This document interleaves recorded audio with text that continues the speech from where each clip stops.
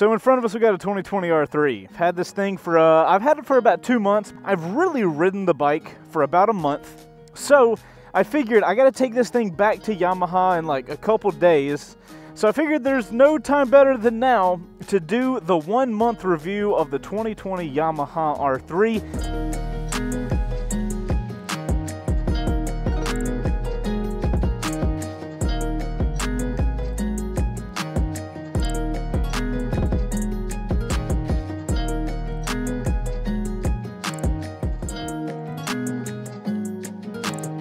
I've tested this thing as much as I possibly can in that amount of time. So we're going to talk about how do I feel now after doing the first ride. If you guys haven't seen me do the first ride yet, maybe click over to that video before you watch this one. That way you can compare my initial thoughts to my thoughts after spending like hundreds of miles on this thing. And let's get this thing going. To start things off and to get it going pretty quickly, I will tell you guys that after riding this thing for a month, I think I'd like it. Actually, no, I know that I like this bike more after spending all that time on it than I did in the first ride. Now, if you guys remember the first ride, I actually liked this bike. Of all of the low CC sport bikes, this one was my favorite. Yes, I do know I need to do an oil change, but there's no point doing an oil change if I'm giving it back to Yamaha literally tomorrow. So you guys will have to forgive the blinking oil light. All right, let's get this thing going. Let's talk about the 2020 R3 that I love so much. For you guys new to the channel, I have been riding for, I don't know, 7 years, something like that. I do reviews on all types of motorcycles, so I have experience riding basically everything except for adventure bikes and cruisers. If you're new to the channel, I do a lot of type of content on motorcycles, so I've got a lot of experience, and I'm letting you know that so that you know the type of rider that I am in coming into this, because I'm not a new rider. I am experienced. I know what I'm doing. And yeah, we're going to go to the highway to start this video, because if we're going to review an R3, a lot of you guys wondering, can it clutchless shift? Yes. I'm just kidding. It doesn't have a clutchless shifter. That's just putting pressure on the shifter and then letting go of the throttle and on. The reason I wanted to start this video on the highway, we're on an extremely busy highway here in Atlanta, and I just want you guys to understand that the R3 does not lack any sort of engine for the highway. That is why we came here first, because a lot of people see this bike and they're like, I don't want that thing because I can't handle the highway. Let me tuck in here to get over 3 digits. As you can see, the bike has no issues going on the highway. I can easily go triple digits. I'm flying past cars. Now, let's get down to a reasonable speed, because I don't want to get a ticket on this motorcycle. So there you go. Myth 1 busted. The R3 can easily handle the highway. I don't really understand the comment of the bike can't handle stuff like that.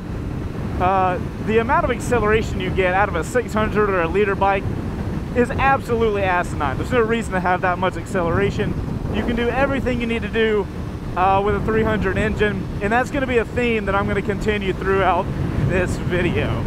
So while we're still on the highway, let's talk about something that is important on the highway, and that is the rear view mirrors. The R3 is like this bike, you're chicken winging it, man. You can't really see behind you. You got to do this type of thing. The mirrors are subpar.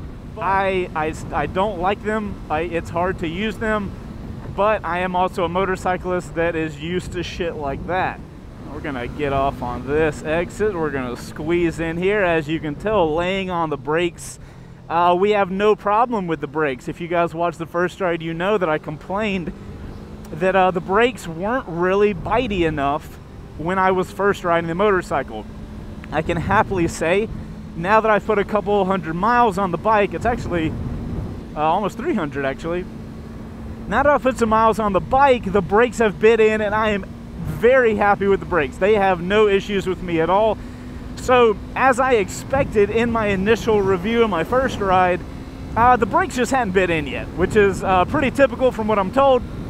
So I am happy to say that once you get on the bike, you use the brakes a little bit. You know, we've taken this bike to the mountains, where when you're going downhill, you are having to use the brakes. If you guys haven't seen that video, you guys can click down below. I'll put some links to all the other R3 videos I've done.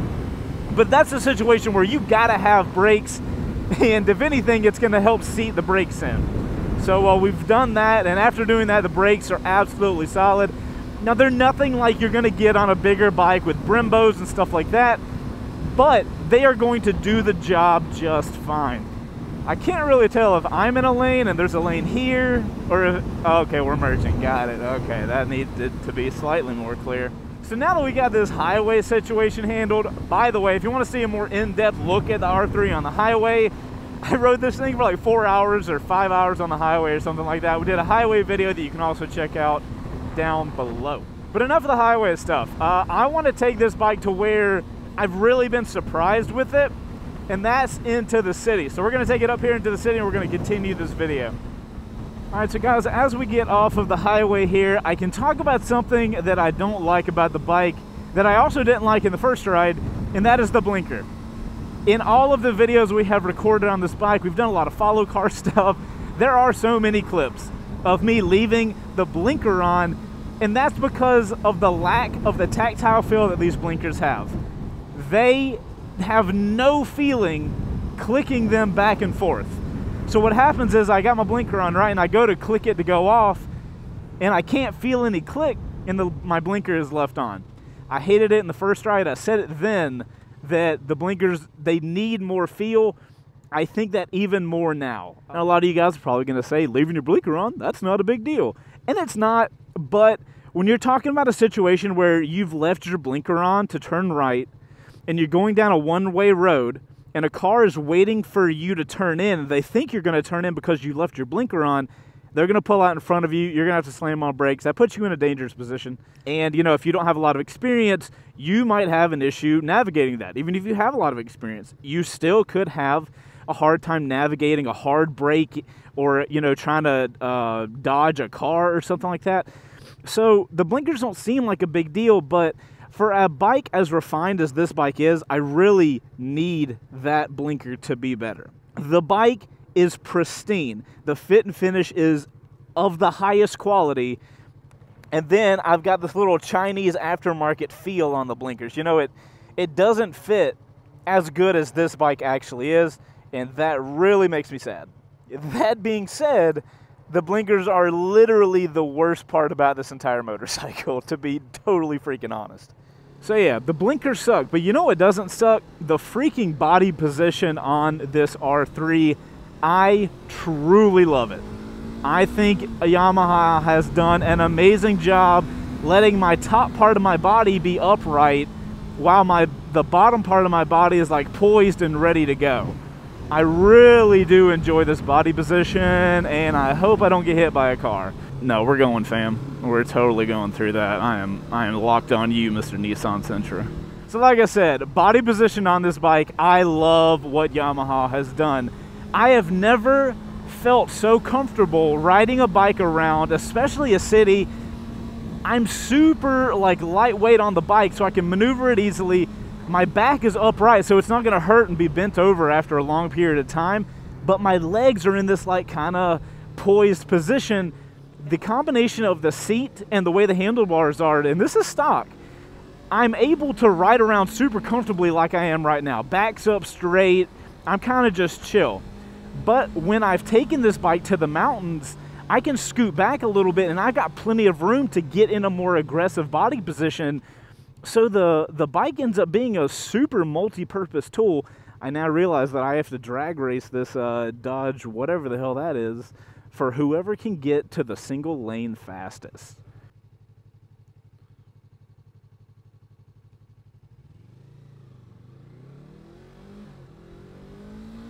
Oh, I guess I won the drag race. The body position of this bike actually gives me more of a naked bike feel, where it's comfortable when you want it to, but you got the ability to make it a little more aggressive if that's what you're looking for. So as you guys saw a minute ago, as we were trying not to get hit by cars, something I've ended up enjoying more than I even expected me to is the lightweight of the bike and making it very flicky. Now, when you're riding around town, you're making a lot of quick decisions, and you're having to like get around cars and adjust and move around potholes. You're having to spend a lot of energy in your body to move the bike around.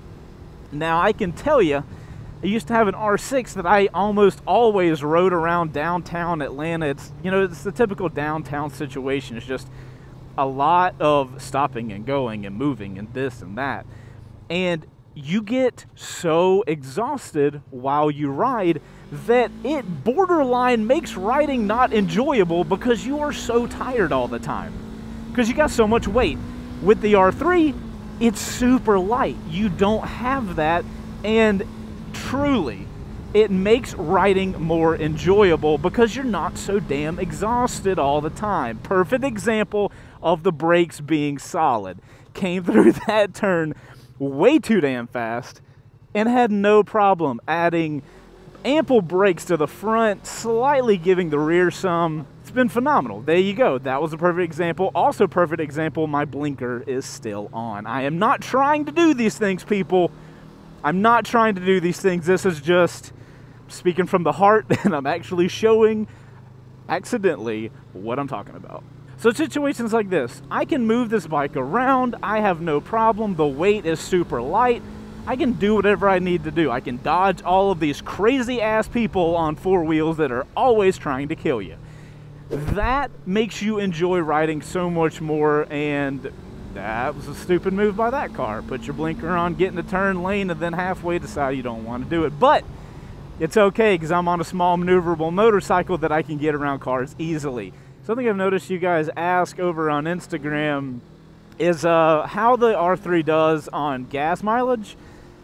Honestly, dude, the R3 acts like an old lady in the UK drinking tea. It is sipping that gas. We got a gas gauge, but it barely ever goes down. And I think you guys see how I typically ride a bike around. I'm not really that easy on bikes, and so I'm not driving optimally, and the gas is still just sipping out of this bike, which is, it's so nice, dude. I mean, you can literally take this thing out for a couple rides and then eventually have to get a little bit of gas here and there. It's pretty awesome on gas. You would kind of expect that with a bike that has a smaller CC engine, but it's really nice to ride around, especially when you're not used to that. So you're gonna definitely save some cash over those big boy bikes if you're rocking through an R3 on gas. Another thing to hit on is the dash that we have here on the R3. I liked it the most of all the dashes of all the smaller CC sport bikes, and I still feel the same way. I think the information is given to you in a pretty solid manner. I've had no issues with it.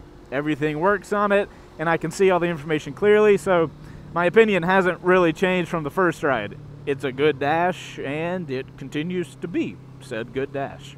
So guys, I think that about freaking covers all the changes I've had with the thought process on the R3. I have truly fallen in love with this motorcycle ever since doing the first ride, and every mile that I put on this bike, I have loved it more and more. Every mile, and I'm not exaggerating, every single mile that I've put on this bike, my love for it goes more and more and more. To end this video, I do want to say something. As I said in the beginning, I am an experienced rider. I am in a very privileged position to where I get to put my fat butt on the vast majority of the motorcycles in the market, which means I get to ride everything. I get to see how everything rides, and I love the R3. One of the issues I think our segment has, our motorcycling segment, the majority of the people that are going to get this motorcycle or the Ninja 400 or the CBR 300, any of these smaller CC sport bikes, they are all going to be new to riding. That's not a shock to anybody. And I think there is this want, wow, yes, fam. I want that as a camera car. Holy shit.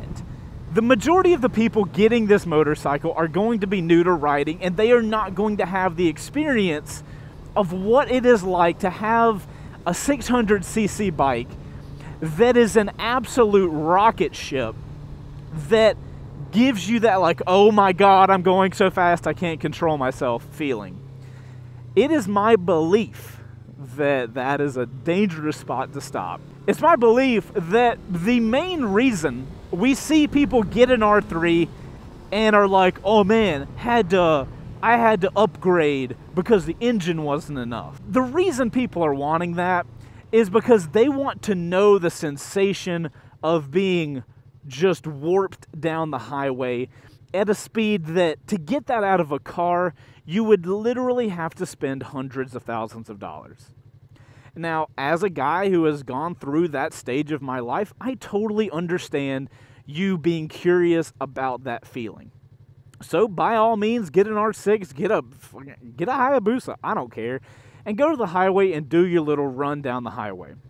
What I can also tell you, as a man who has spent a massive amount of time doing that, that gets old very quickly. You do a couple years worth of riding real quick on the highway, and suddenly you get that feeling and it just dies. It's just like, okay, cool, we're going quick in a straight line. Oh, there might be a slight curve, but that stops being fun, and you start realizing that a motorcycle is far more than how fast it can accelerate. And once these people that are new to riding and get that experience, and they get it, you know, like once you're like, okay, I got it. Thanks for the experience. I'm here now. I understand. Once you get past that, you can then come back to something like the R3 and really realize how good of a bike it is. Does it have a giant engine? No. Do you as a rider need a giant engine? No. I know that gets us into the conversation of need versus want, and then the conversation goes to, we don't need a motorcycle, you can get another vehicle. And you're right, like that's a conversation for another video. But regardless, what I'm telling you, you know, you're probably watching this video, probably new to riding, and you don't have a ton of experience. What I'm telling you is, one, the R3 is a phenomenal motorcycle, and also it is supremely capable of handling anything you need to do.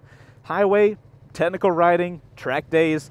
That's the only thing I haven't done with this, a track day. But based on the riding in the mountains that I've done, it's been phenomenal. So I imagine it would be good on a track as well.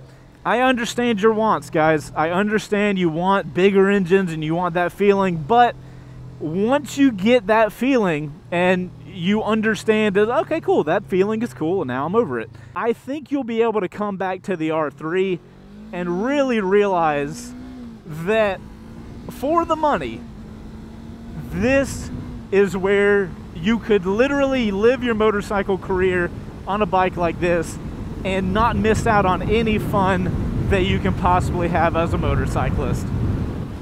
I hope you guys have enjoyed this video. Hopefully I helped you out in finding out how to not hit buckets on the highway. Hopefully this video helps you guys out and makes you understand that the R3 is a phenomenal motorcycle regardless of the size engine it has, and that it is supremely capable of doing absolutely anything you need to do on it. Now, whether this bike is for you or not is not for me to decide. That is for you, because every bike is different, and the way every person rides their bike is also different. All I can do is tell you guys how I have felt on it for the last, month, 2 months. I am very sad to have to give this bike back to Yamaha, and as we tuck in here in race position, which is the most comfortable on the highway, I will bid you guys adieu. Outro crew, let me know in the comments, how do you guys feel about 300s? Are they a strictly beginner bike for you? Or do you look at them like I do as completely capable machines for riding? I'm interested what a consensus is on the channel. Channel being the outro crew, the guys that get to the end of the video, the ones that I love so much long time. Alright, I'll see you guys on the next one. And yes, don't tell anybody, this was filmed in 2019.